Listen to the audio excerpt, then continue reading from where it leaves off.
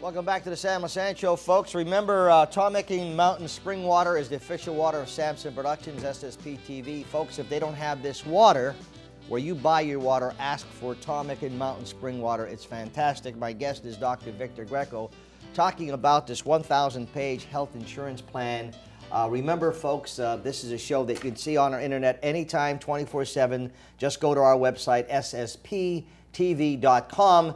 Click on the Sam Lesante Show /Dr. Greco, and you can watch this. This is a show that a lot of people should be watching. We're talking about this health insurance plan.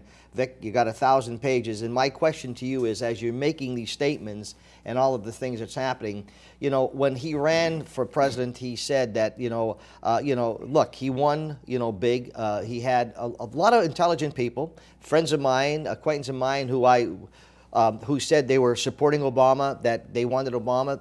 He was going to be the answer to our country.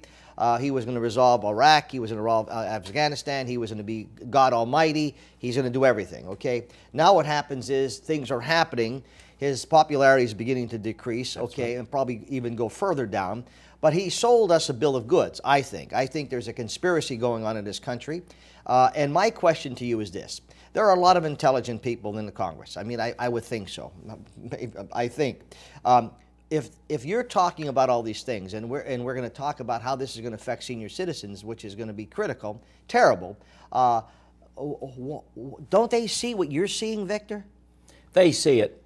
But you must remember that the legislative branch, whether it's in Harrisburg, state capitals, any place, and especially now we're talking about Washington, is a very closed clique and a closed club. These people do not live in the real world. Do not live in the real world. The only contact they have with their constituents, and once in a while when they come back and are running for election, they go around to the various places, holding a couple town meetings. But they don't know what the average Joe is going through. They have the best of everything. And there's an old adage in politics and in business. If you want to get along or go along, you've got to get along. If you want to succeed, you've got to go along with the party. You must also remember that the liberals have been out of power for many, many years.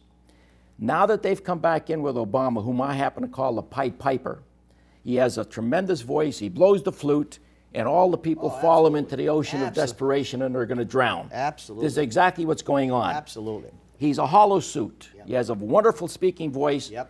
If his teleprompter goes out, he's lost. Yep. But as far as his actions, he doesn't follow through. He can't. Everything he said, as you so well state, everything he stated he was supposed to do, he hasn't done. That's right. He's back to the old policies. Now, in answer to your question, if I may get personal for a time, when I testified for one of the Senate committees, and they asked me, well, Dr. Greco, what health plan do you think we should have? I said, the same health plan you people have. Well, they were aghast. Do you realize that they have a doctor on call all the time down in the basement of both houses if anything happens? They have a health plan which is second to none. Are they willing to accept the same health plan that they want to give the American public? The answer is no. A couple have been asked, they've been honest enough to say no. We have our own health plan. Well, why not allow the American public to take the health plan that they want, the health plan that they have? Why must you shove this down their throats? It's because, in answer to your question, they're not in touch with reality. They think they're gods. They can't be touched. But what happens, Victor, is this, okay? People listen to this show, yes, and they're going to say, okay, well, they'll have mixed emotions. Yeah, he's a doctor, he did well. What does he care about people who don't have insurance? The doctors are selfish, they're greedy, and so now, good, let's give it to them because they're terrible, okay? And this is what this guy said. We want to redistribute the wealth. So you work hard and you do what you can in life, and he wants to take it from you, and then he wants to run your life. It's okay if you don't have anything, and if you're a bum in the streets and you don't want to work and you want to live off the people who work. It's okay, and that's why they like him. Okay, but when you get successful and you worked hard, all of a sudden you got hit by that. Then you realize, wait a minute, this is the way it should be. Okay, so now we want to talk about a guy who says we must redistribute the wealth. He said that. Yes. Okay. People bought it. Millions of people bought it. Yes. Why? Because if you can get something for nothing, you love that individual. Everybody loves a gift. And I'll never forget, when the French diplomat came to America to study democracy. And when he went back and gave his speech before the French legislature, and they asked, what is this democracy all about? He said, it is a great form of government, but it will cease being a government when those people who are working can no longer support those people who refuse to work and want the benefits of their labor. It's right on. Jefferson said the same thing? Absolutely, as did Ben Franklin. Yes. And people do not realize there's no free lunch. If you want something for nothing, you're giving something up. And that's exactly what's going to happen. You know, that's the thing that bothers me. We talk about, you know, the most powerful voices in the country. I think people are living longer, thank God. Hopefully their quality of life will be better, and this is what the whole thing is. He's impressing people that this health care program is going to be good for everybody.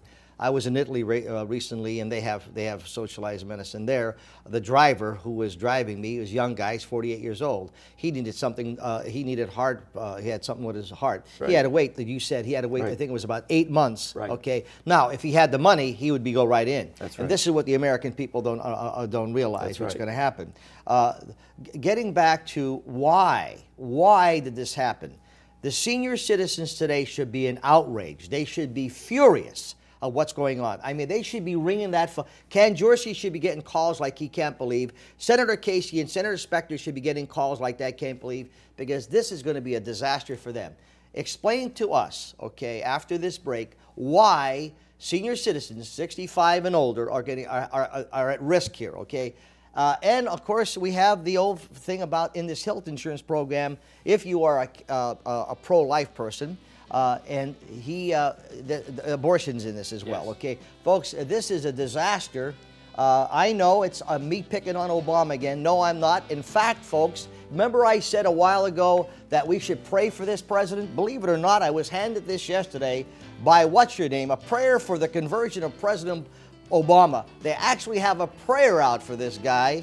And I said this, Vic, on my show. I pray for the guy. They have a prayer out for this guy. Wow. We'll be back right after this.